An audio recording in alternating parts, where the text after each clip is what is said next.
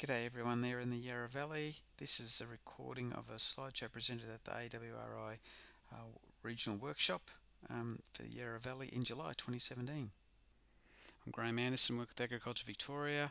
We have a number of products and we deliver seasonal variability and climate risk sessions right across the state. Now, one of the things we'll talk about is just looking at the last two vintages. Here's the rainfall for 2016 for the whole 12 months, and you can see that there's quite a lot of Australia that was sort of in the decile 10 or decile 8 and 9, and we were sort of average down in this part of the world, but average or wetter over the most of the state, and we'll talk about where all of that moisture came from. The previous year though, 2015, we had an El Nino in the Pacific, and it does make parts of the country drier, and you can see down in this part of the world was decile 1, which is equivalent of the driest 10% of long-term record, or decile 2 to 3. So we'll talk about those two springs because they're quite different vintages. And here's a little climate application. You can go to, it's called Climate, australianclimate.net.au. You can download lots of rainfall nearest weather stations records, but here it is for Healesville, and this is just showing things like how's the season progressing this year for rainfall. So this is from January through to this year. The red line's where we are this year. The blue line is the long-term average. You can see all of the range of different seasons there. So that's a good little app. As you can see, we're going on pretty close to average there this year. We're going to look at long-term rainfall record now. This is Victoria's rainfall from all the weather stations in Victoria back to 1900, and you can see rainfall goes up and down, a lot of variability.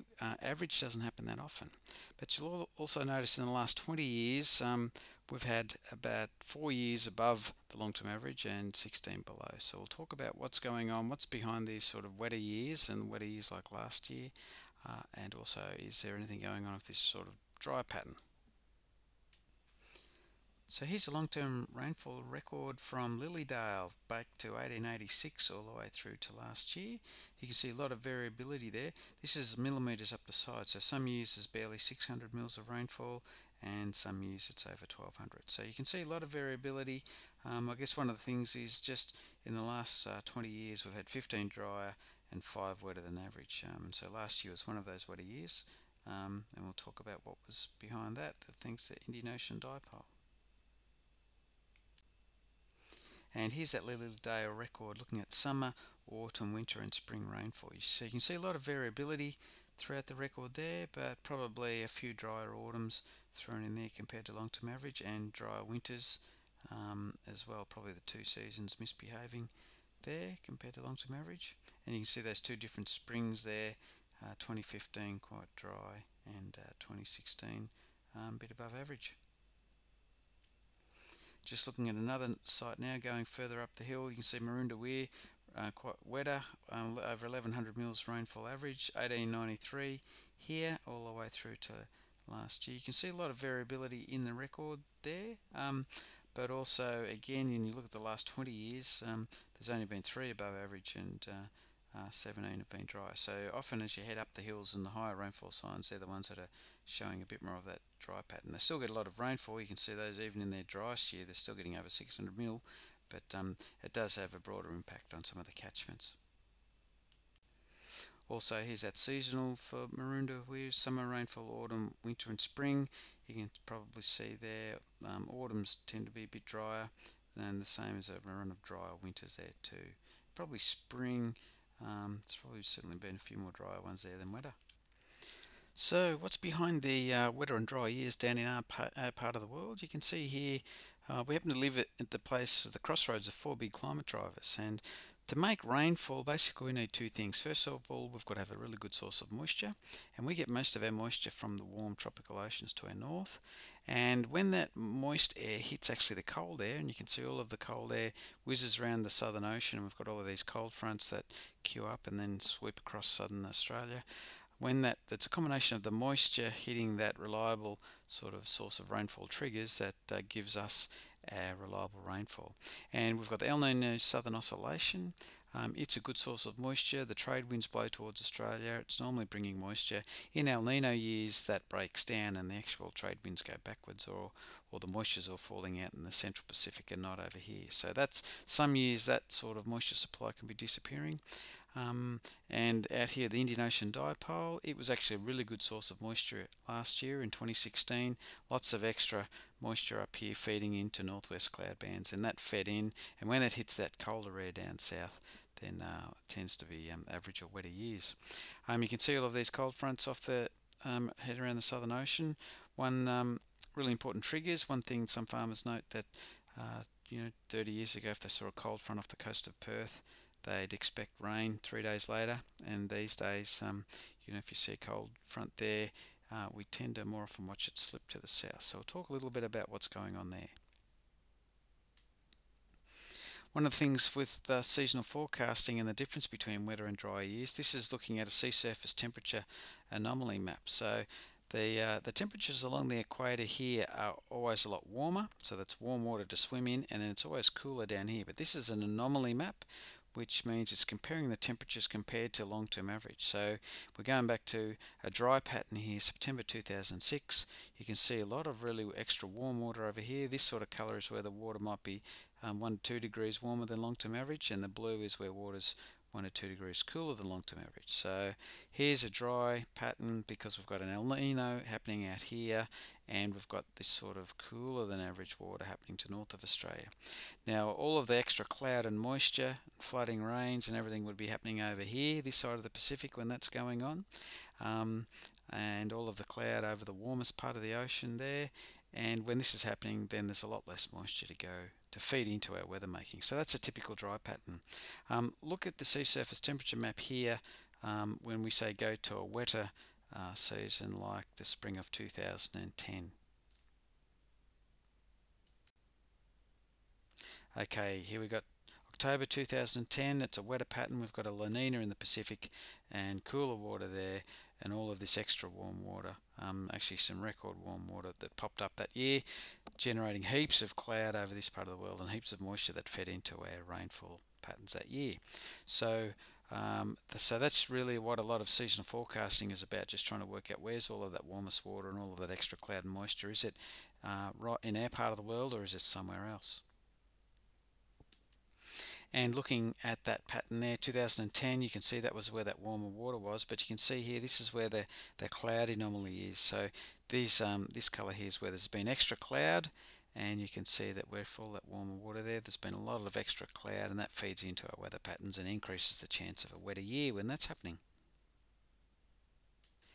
And when we look at those dry years like the September 2006, the cooler water is in our part of the world to the north. You can see here this is where there's a lot less cloud around, and again, when there's less cloud and moisture coming from up there, there's less moisture to feed into our weather patterns.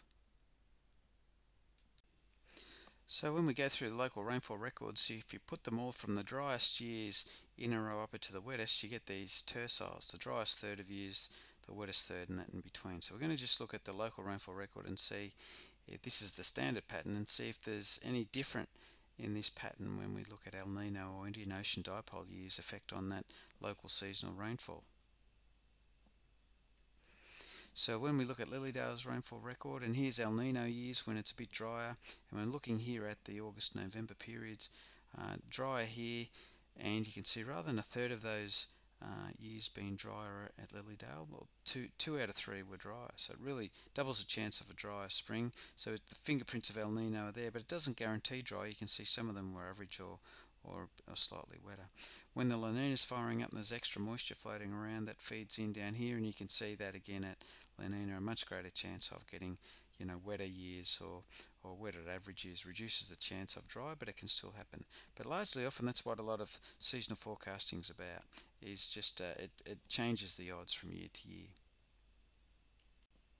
And here's the Indian Ocean Dipole at Lilydale. When we look through the records, certainly when it's being in its drier phase, you can see quite a strong signature there of increasing chance of drier. And years like last year, when the Indian Ocean Dipole is in its wetter phase, you can see it really reduces the chance of having a dry year. And if we look at that Maroondah reservoir, You can see again big influence of El Nino up there. Also the Iodine-Williamson's dry phase, and again the wetter phases of La Nina from the Pacific, reducing the chance of drier. And the IOD, like last year, bigger chance of wetter than average. So that's key drivers, those two, in terms of the moisture supply for wetter or drier years. And here's the sea surface temperature pattern for where we are in July this year. And so it's interesting that there's been some early discussions about whether an El Nino would develop out here, but it hasn't yet. And basically right along the whole equator it's all warm, so there's no really strong El Nino or driver there happening at the minute, but you'd largely say that there is plenty of ocean there that still a good moisture source for potential rainfall this year. This one there's been a little bit of a watch on to see. We don't want to see too much cooler water up there, and that's what a lot of the forecasters are watching so that this area doesn't go blue over the spring. One of the things also that's been happening of recent, this is pressure pattern, and these colour here are lower areas of lower pressure, and the red is sort of areas of higher pressure. This is just through May and June. And one thing we have had, while there's no strong El Nino underway, we have had more than our fair share of pressure, and that's been hanging around a bit this year. So a lot of the forecasting is trying to look at, well, will that continue or not? Now there's a range of seasonal forecast models throughout the globe really. We've got the Bureau of Meteorology does 1 to 3 to 6 month forecasts. We've got the European model. There's the AWRI model in the US. We've got the UK model as well, and there's a Japanese, Chinese, Koreans. There's a whole lot of global forecast models where they're trying to look at, well, where is the oceans going to be delivering most of the moisture in the coming months. So Dale Gray with Agriculture Victoria puts these together. Here's a number of different models. This is in a newsletter that you can subscribe to. It's free. Just drop an email to the.break@ecodev.vic.gov.au. Dale goes through each month, looks at all of those different climate models, the European model, the Bureau's model, the Japanese, NSAP, NASA, Japan. These are the model runs for July, for August, September, October, what they think will be happening in the Pacific Ocean, the Indian Ocean dipole, and then whether they think Victoria might be drier or wetter. So you can see just if this current outlook as of July, there's 1, 2, 3, 4, 5, 6, 7 of those models have got a thinking Victoria might be a bit drier. So usually in an experience when more than half of these models are starting to say that they think your part of the world is going to be drier, it's worth taking note of. And also the models have a 4 to 6 month outlook, so Dale puts that together as well, and this is for November, December, January. Interesting there, we can see there's a couple with a bit of drier hint, but there's also what's popping into the forecast, those longer forecasts, is a few thinking slightly wetter, especially in parts of eastern Victoria. So 4 to 6 months is a fair way out, but you'd be watching that over the coming months and to see if that wetter signal stays there. So that's what the seasonal forecast update in the fast break. There's basically up-to-date commentary on that and how things are shaping up for Victoria. Right, so what I've talked about is the key drivers behind our seasonal variability. Now, is there anything different going on? So here we've got maximum temperatures records for Victoria going back to 1910, and you can see summer, autumn, winter and spring. While there's a lot of variability in that record, you can see that for all of those seasons, the last 10-20 years, we've been consistently a lot warmer. And I guess with climate change, the Bureau explain it that we're basically squeezing in an extra month of summer. So most of those seasons are all warmer, winter's milder, but of interest is spring's our fastest warming season. You can see the last 10 years there, we've had a number of springs that have been between 1 to even 3 degrees warmer than long-term average. And what's interesting here is that last year, 2016, we had a year that was pretty close to average.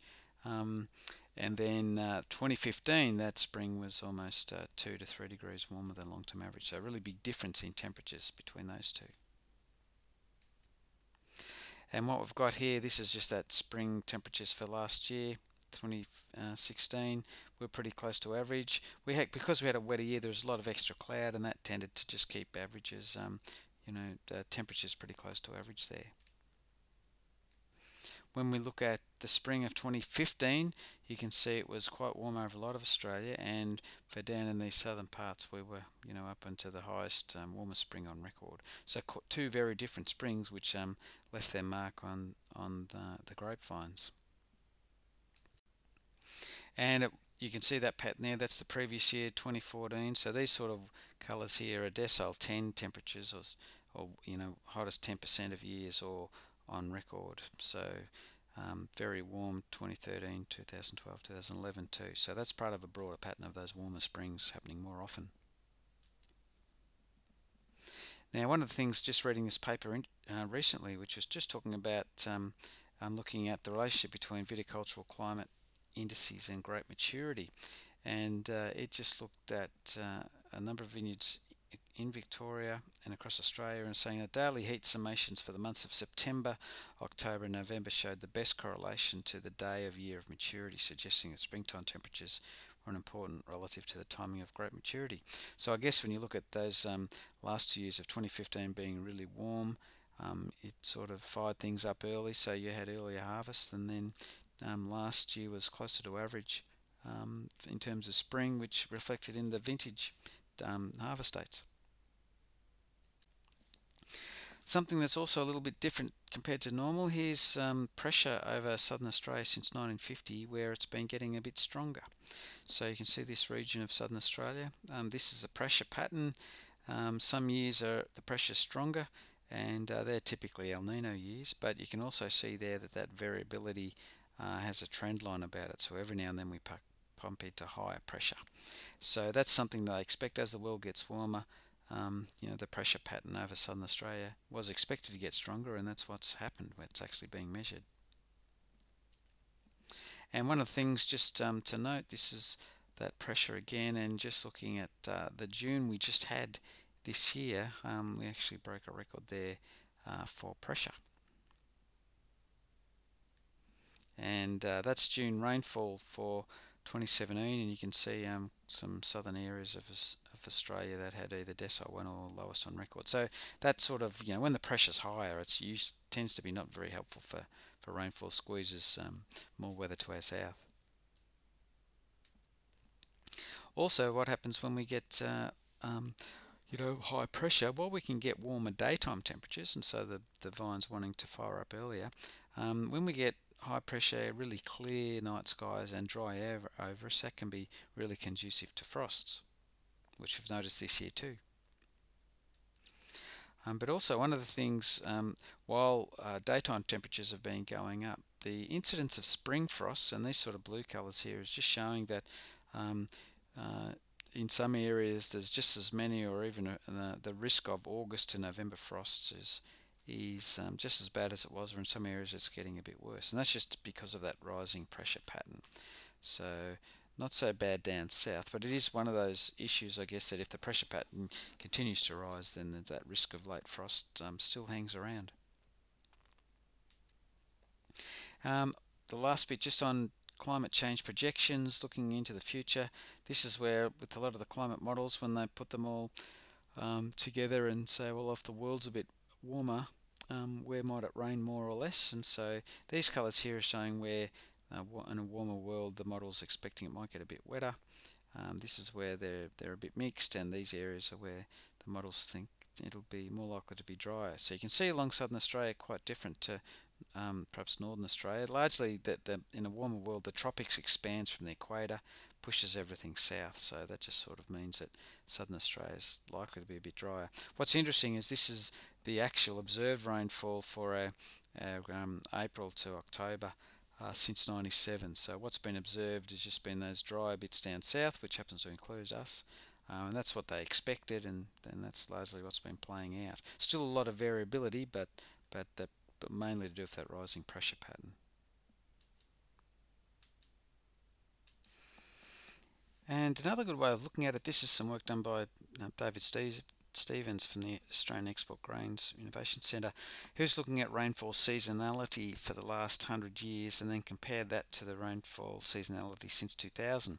So obviously we have areas that are summer dominated rainfall zones and strongly winter dominated rainfall zones, but that was up to 2000, and then he just looked at what's happened in the last 16 years, and what it found was that most of those zones had shifted south.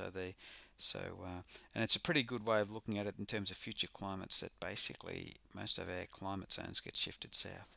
Now there's successful farming and agriculture happening over all sorts of climate zones, so it's not climate zone that determines your lot, but the adjusting, as the zone changes, that does mean that we've often got to adjust our practices and varieties or whatever as we deal with changing seasons. So there's lots being done to tackle variability and climate change on farms, lots of great stuff, and there's lots of things in our favour with modern day technologies and R&D, genetics and innovations, which all serve us well. Also improve on farm and all regional infrastructure is really important, and particularly for a lot of farms down south that we've water storage and water security is a really key one, because we've probably just got to be planning for every now and then the odd dry year or years where there's a bit less runoff. So looking at what our plan A, B and C is there. Lots of things in the favour with growth in local and export markets. Also some biosecurity issues, we've got to stay on top of that, really important. Having business management for variable years and income has always been a really key important thing, and it'll only get more important. Having good farm plans, looking after soils and basically looking after our natural assets when they're going through either the big droughts or the big wet periods. That's always been important and will be. And also just looking at our soils and how can we improve the health of our soils, so that perhaps if we're making sure that if we're getting the occasional bigger rainfall event, that our soils are set up to soak up more water and store it there for our plants so they can access it when they need to. So soil health's a really important adaptation measure. And one of the key things, of course, which is what the workshops are all about, making sure that you've got really good networks and knowledge channels, so that as we go through each season we can all share what's worked, what hasn't, and then just plan that into the next season. So hope that's been of use. If you like to get those seasonal updates, monthly updates, just drop an email to the break at ecodev.vic.gov.au, and all the best.